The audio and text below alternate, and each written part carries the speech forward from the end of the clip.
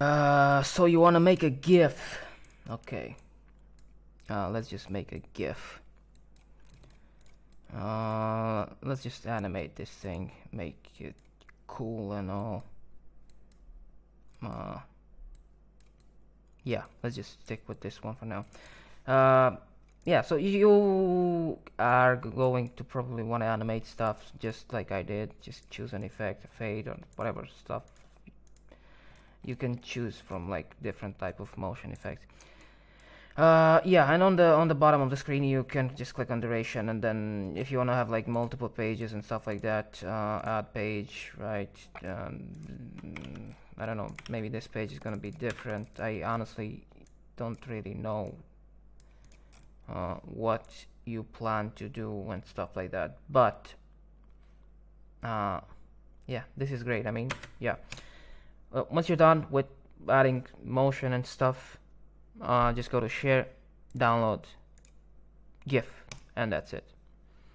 Just click on download and you'll end up with a GIF. But the thing is, if there's like a lot of seconds, like, and if the file is gonna be big, I would just go with MP4 because it's just better. And GIF is just, it works if it's like a small file, small resolution, not a lot of like length and duration and stuff like that. But yeah, anyway, if you want to make a GIF, again, just choose GIF and download. And you can animate whatever you want. You can animate images, upload. You can upload your own image. You can spin it. I don't know, do whatever you want. But you can even upload videos, right? They have videos, and you can export those as GIFs too, if that's what you want. I mean, it's the same exact way. So yeah. So you can definitely make GIFs even on the free plan.